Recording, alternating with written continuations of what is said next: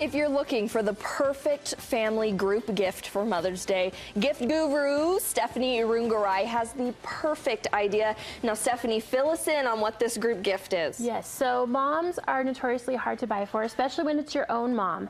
And one thing that all grandmas have in common is they love their grandkids and love to look at pictures of them. Yes. So this is a group gift I organized with my sisters, and it was one of the easiest group gifts we've done because sometimes group gifts get a little tricky and hard to manage.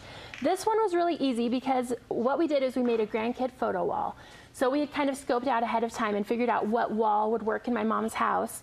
And then we were each in charge of getting the pictures printed and framed, and we added numbers to it. So the numbers you see are what number grandkid they are. Oh, okay. So everyone was in charge of their own and getting it done, and then we wrapped up our stuff and brought it to my mom's house. She unwrapped it, and we had all the stuff there ready to hang it. So then we hung it up, because that would be not as fun of a gift if you ended up with all of these picture frames and then had to do all the work of hanging them up. So we just kind of eyeballed it and hung it up how we wanted to. And it's great, too, because you can really style it to any type of mom. Obviously, my mom's more of the fun, eclectic type.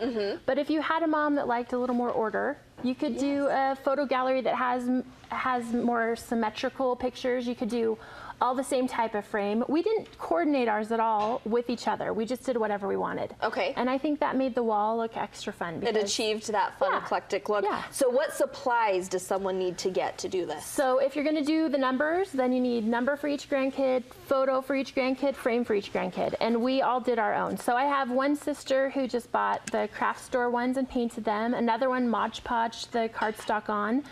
There's, you know, numbers you can get everywhere. It's kind of an in thing right now to hang them on the wall. So there's the numbers you can get at hardware stores, just the address numbers, the metal ones, or you know, these paper mache type ones. And really you could paint or change or make it however you want with the numbers. Perfect. And then we added in, we all brought these hanging strips that are the damage-free ones, you know, that you can pull off afterwards. Pull off with the heat after. Yeah, you just have to make sure they're the heavyweight ones so that the picture frames don't all fall off after you leave. But yeah, so we brought these with our numbers, our pictures, our frames. We hung it up, and it was beautiful. Nice and simple, and a cute way to put it together in your gift basket. Like we were talking, we love the gift baskets and getting that fun and thoughtful look for Mother's Day. What a great idea, Stephanie. Thank you so much.